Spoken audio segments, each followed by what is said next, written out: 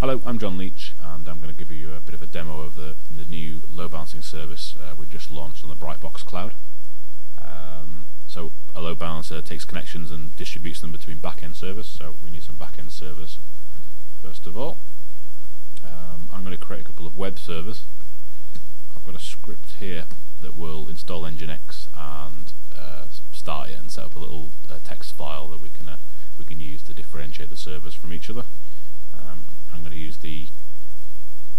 use the user data system to run that on boot. So call this web 1. We'll put it in zone A. Put the user data file. Server.sh, and I'll use the Ubuntu Lucid image. So that's that created, and I'll create another one. I'll call it web 2. Put it in zone B.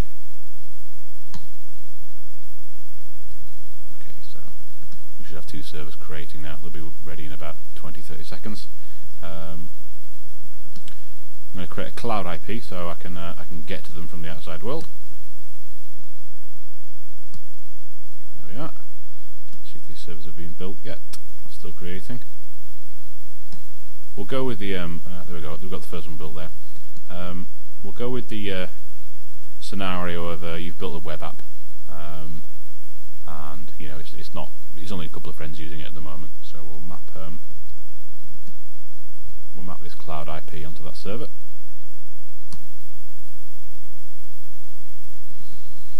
If I hit the IP now,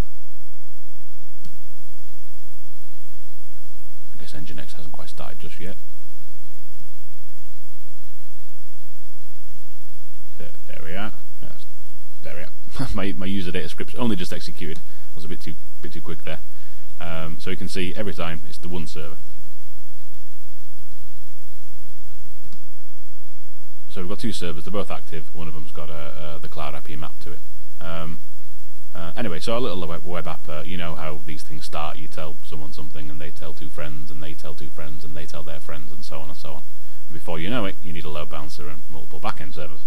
So in this case, we're going to create a load balancer to solve this problem.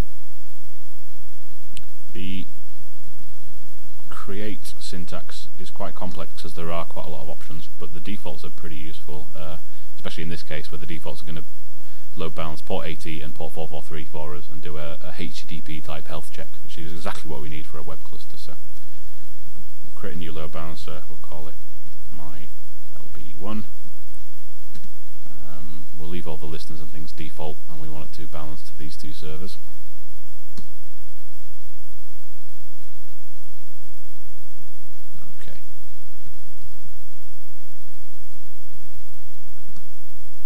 That will take a couple of minutes to build, or maybe actually about 90 seconds, but instead of keeping you waiting, we'll just do a quick edit here, a seamless transition to save time.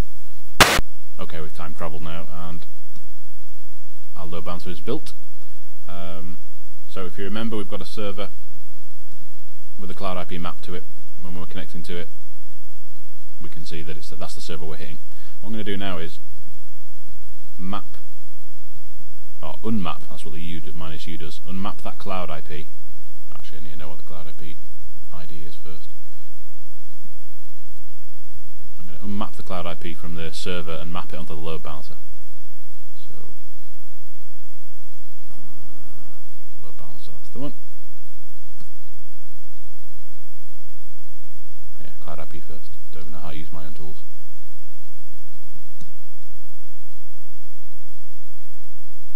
Okay, so that's remapped instantaneously, so now the IP is pointing at the load balancer and not the that single server. So we now should round robin between the two because they've got equal load currently, which is none. So yeah, that's the easy part.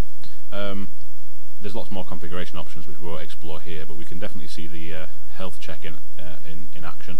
Say a clumsy sysadmin logs onto one of these servers.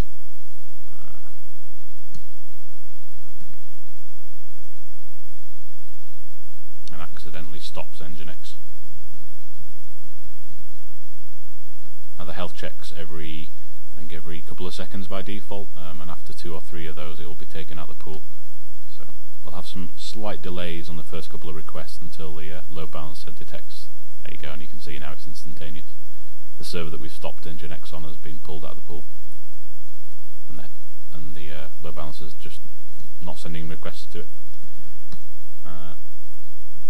Then other sysadmin comes along and finds that Nginx isn't running and starts it. You should see the load balancer detect that shortly and start balancing the connections between the both. Again, this is configurable. You can increase, you can make this happen a lot sooner or take longer before a server's taken out. And there we are. So that gives you a bit of an introduction. If you want to know more, if you haven't got a beta account, you can go to beta.brightbox.com/beta. You can sign up and start playing with this.